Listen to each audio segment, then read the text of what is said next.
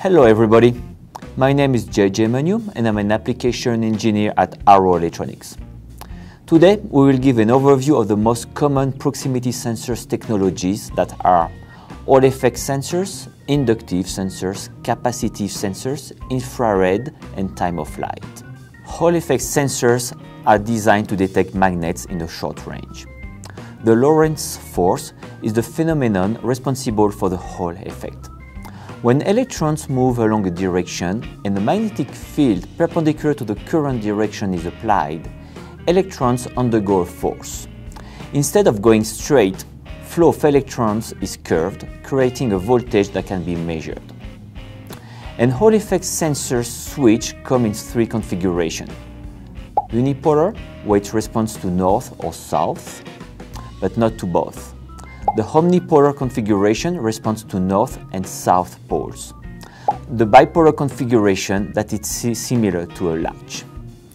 Two fundamental parameters expressed in Gauss in datasheets are BOP, that means magnetic operate point. It's the magnetic flux density at which a sensor output becomes active. And BRP, the magnetic release point, is the magnetic flux density at which a sensor output becomes inactive. For unipolar and omnipolar switches, BOP and BRP have the same sign, unlike the bipolar version, where BOP has the inverse sign of BRP. And Hall effect sensors is done to detect a close distance of the magnet. The demo board from Allegro that integrates the A1569 and omnipolar Hall effect sensors with an LED demonstrates the principle. As you can see, if the magnet is close to the chip, the LED turns off. To detect proximity of other materials, other techniques must be used. To detect a conductive material, the inductive sensors is well suited. TI has a large family of inductance to digital converters. The physical phenomenon is the following. The inductance to digital converter uses an inductor in parallel with a capacitor to generate an AC magnetic field. When a conductive target moves nearer to or further from the inductor, the magnetic created by the inductor generates eddy currents on the surface of the target. The eddy currents then create their own magnetic field which opposes the inductor's field. As the target gets closer, the eddy current intensity increases, creating a stronger opposing field.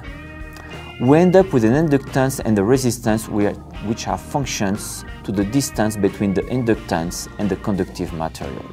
Inductive sensors are great for metal detection and for short range and in dirty environments. For detection of humans or other materials, the capacitive detection must be used.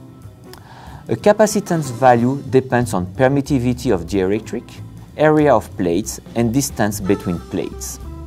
For proximity capacitive sensors, the distance and the area of plates are fixed. But inserting an object close to the capacitance changes the dielectric value. For instance, with the FDC2214 from TI, approaching my hand, the LET is turned on. A capacitive sensors need a few square centimeters of copper. If space constraints exist for the design, optical solutions are a better fit. The cheapest solution is infrared system. The principle is to send an infrared wave to a reflective object and detect the amount of light detected. For instance, the VCNL4020 from Vishay works on this principle. Moving my hand next to the sensors, there is more reflections. The reflections depends on the type of material and this technology is not reliable to measure distance. Let's take a sheet of white paper. The return power is around 12,000 at a small distance. With a gray foam, it is around 1/3 of this previous power. The time of flight technology allows to measure the distance. The principle is to emit photons to a target and detect the same photons back to the sensor. The VL6180X from STMicroelectronics was designed with this technology. Taking the same white paper and putting it on the Arduino shield, we get a distance of 6 mm.